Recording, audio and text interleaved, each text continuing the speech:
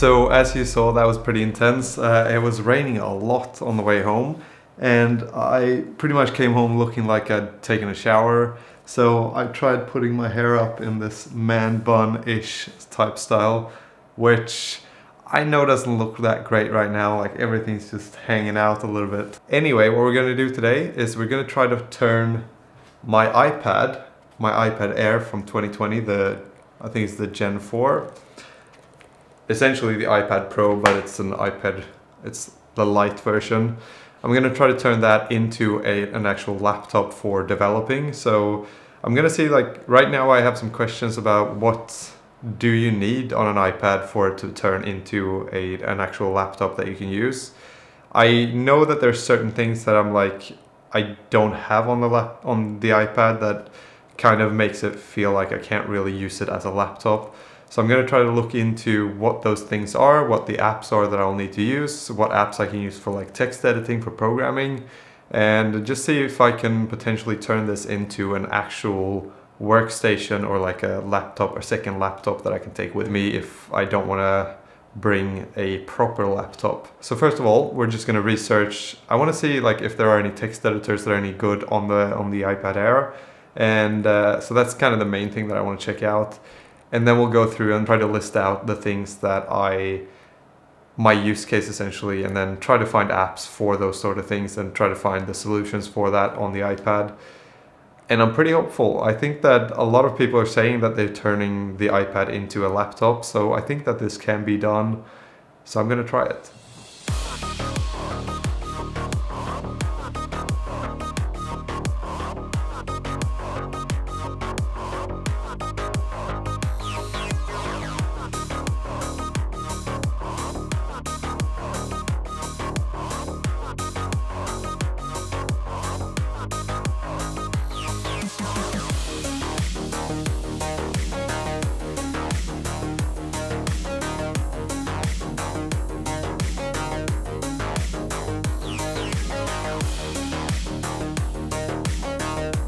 Alright, so I've done a little bit of research now, and my conclusion is that one of the main negatives of programming on an iPad is going to be just basically like task switching, and essentially anytime that you're going to have to use the mouse or touch the screen, that's going to be something that you don't really want to do.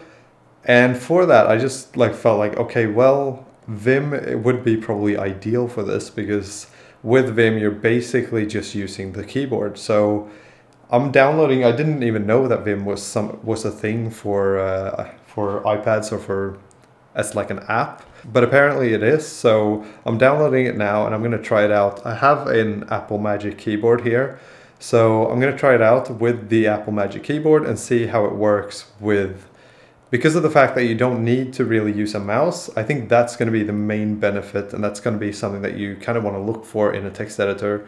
Although I know that Vim is kind of like high barrier to entry for most people, so I know that a lot of people won't really want to use Vim as their text editor, but I think this can be like a hack almost for iPads, because Vim is something that's super lightweight and really fast, and really it's a really powerful tool. But it's also something where your only input is going to be through the keyboard. So there's no bottleneck in terms of using an iPad versus using a laptop in that sense. So this could potentially be a life hack, or whatever you want to call it, for iPads or programming on iPads. And speaking of life hacks, this video is sponsored by Kite.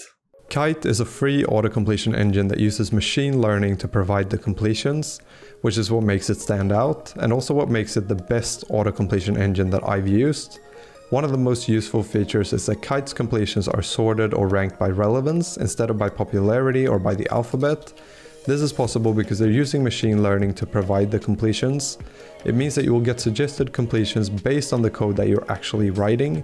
And if you're writing code in Python, the Copilot feature offers documentation lookup, so you don't have to constantly Google search function signatures and call patterns. With Kite, you can actually write code up to 18% faster, and who doesn't want to write code faster, right?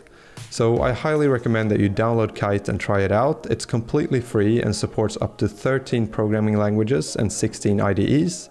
So just give it a go. I know that you will like it because I love it.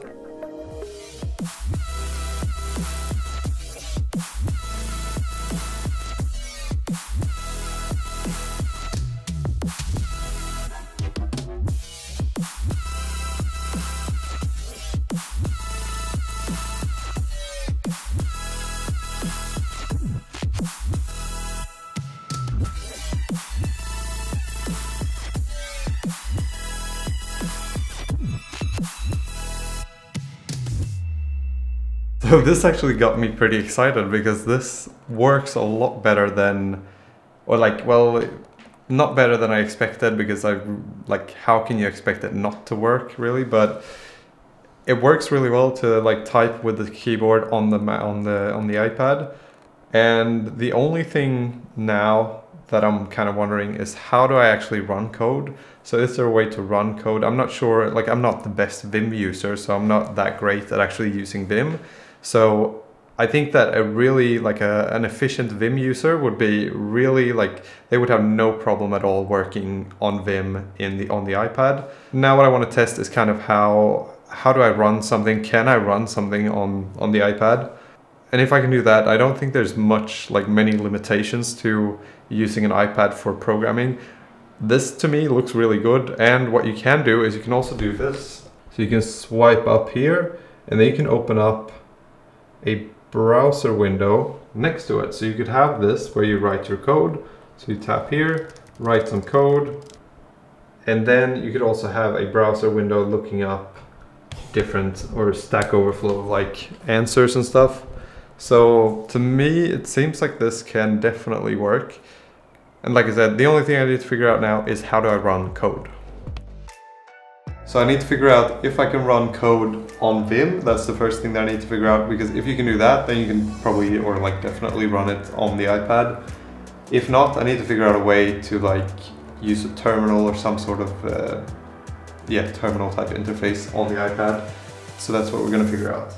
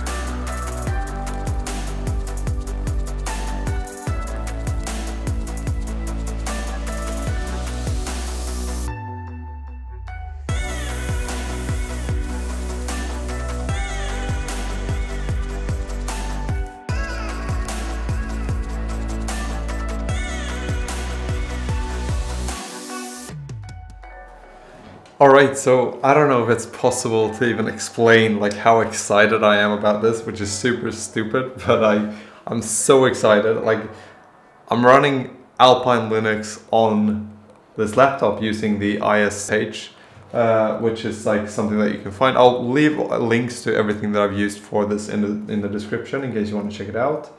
But you can also see kind of the comments that I needed to write to actually be able to, because once I started running this, I wasn't able to use the package manager for the Alpine Linux. So first I had to like get that and then install it. And now I can basically install things. So I've just installed Vim and Python.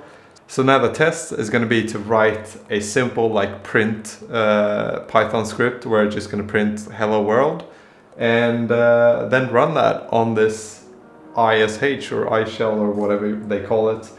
I don't really care what they call it. I'm just super happy that this works, and yeah, so let's try it.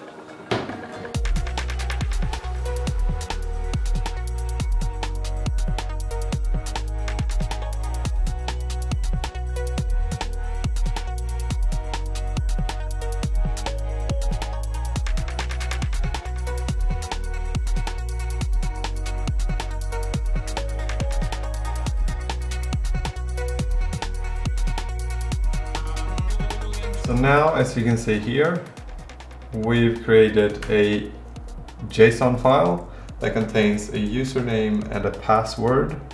And the password is blank right now, and the username is blank. So now we can just quit this, and then we can check out the Python script, test file.py. And here I've created a little script that adds a user, or adds a username and a password to this JSON file. So we add cal and then password 123, and then we save that to the JSON file. So now the test for this iPad is to run the script, and hopefully it will work. So let's see, quit, and then Python testfile.py. Okay, nothing happened, usually good. Now do vim user.json. And as you can see, we've added a user named Cal with a password that is password123.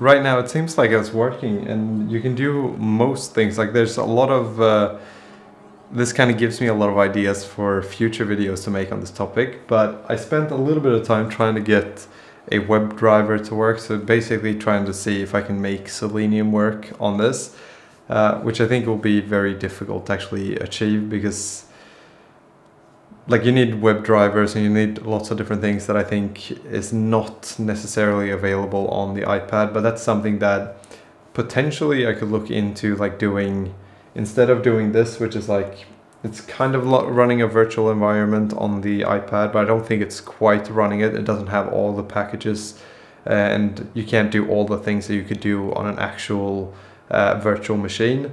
So that's something that you could probably do, find apps for virtual machines and see if you can figure something out with that.